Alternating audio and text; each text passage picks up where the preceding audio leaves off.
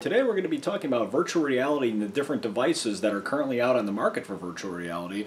This includes headsets and phone cases as well. So today we're going to be going over the OpenDive,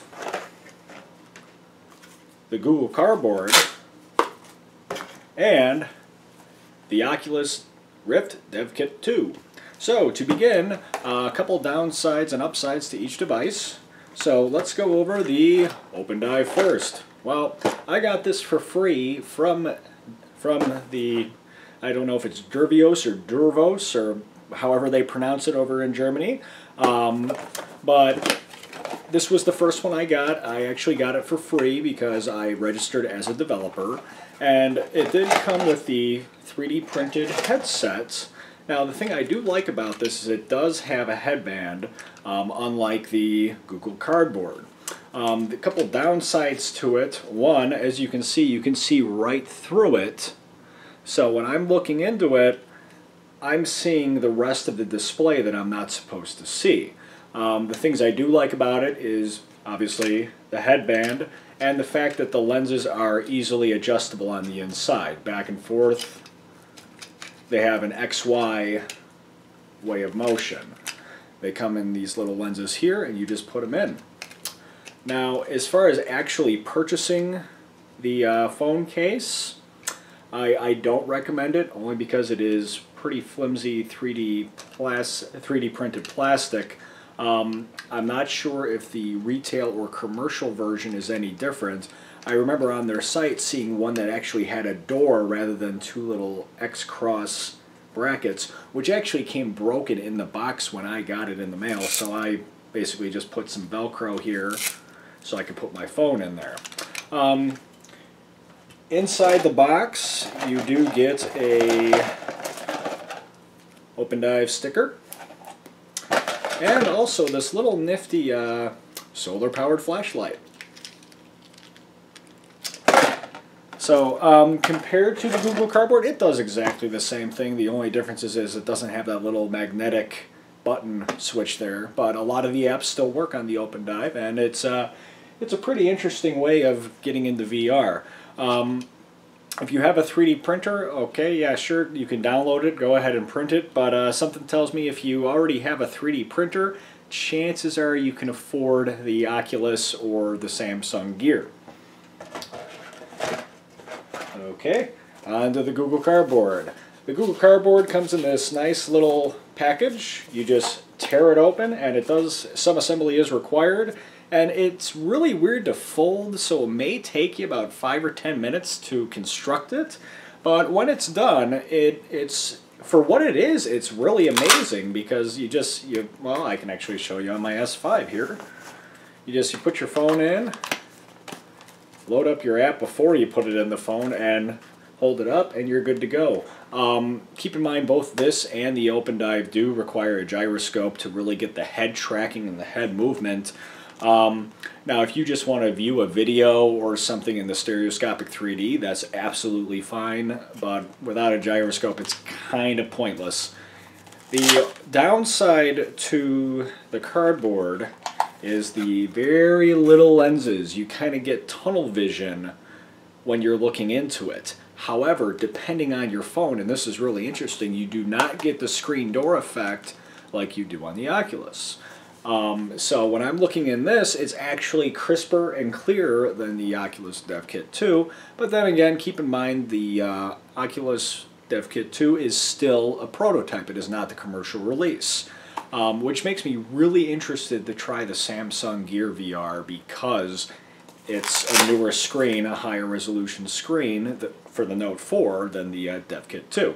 However, they did explain that you're not seeing as much, so I'm assuming you might have a mild tunnel vision issue like you do on the Google Cardboard and an S5 or an S6, whatever you're using. Now, time to talk about the Oculus Dev Kit 2. Amazing piece of technology. I had a lot of fun with it, and I actually developed an app for it. I also developed an app for the Google Cardboard. Both are about the same as far as development, because Unity and the UDK engine are very similar in how they develop for each device.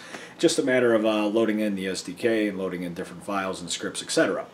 Now, as far as the actual device itself, one of the pros I like, bigger lenses. My field of view surrounding me, my peripheral, much better than anything I've tried yet because of those bigger lenses and that bigger display.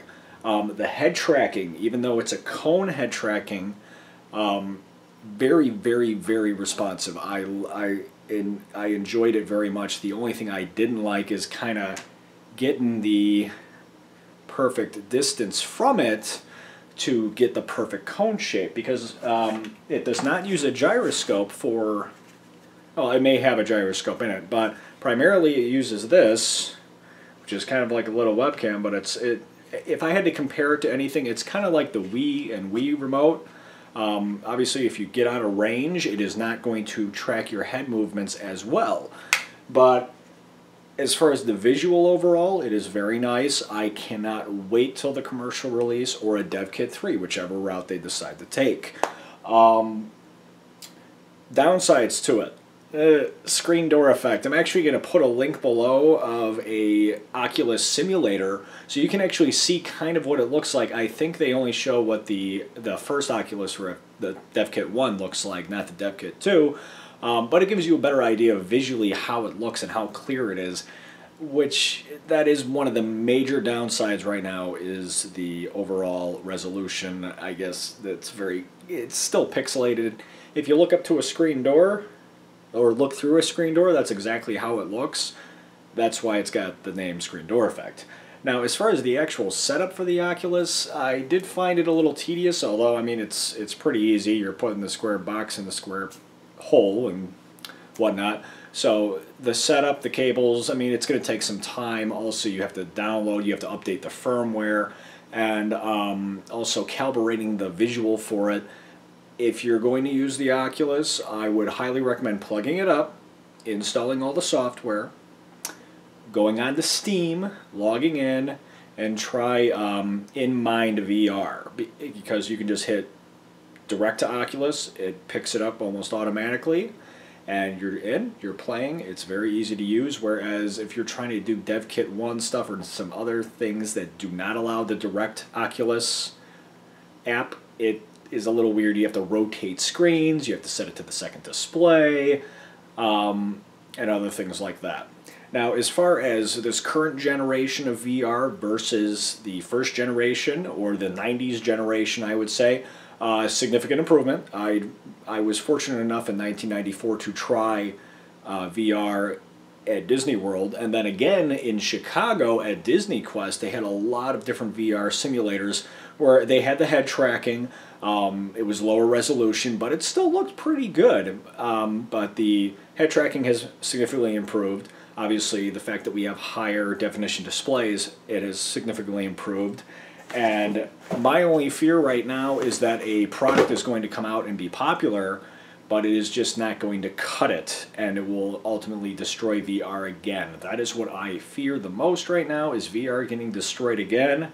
And I do not have to even bring it up, but sorry, if this was everybody's first experience with VR, this isn't even virtual reality. This is 3D display in one color. Do not have the misconception. This is not VR. The only other thing that was even remotely close to this, as far as a commercial release in the first generation, was the Virtual I/O, the Scuba, and VictorMax Stuntmaster also had one as well.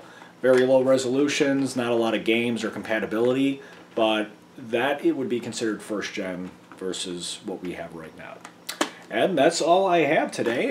Feel free to check the links below. I'm going to have my Google Cardboard apps down there, and also my Oculus Dev Kit 2 app down there, and a couple of other VR videos are on their way. So have a great one.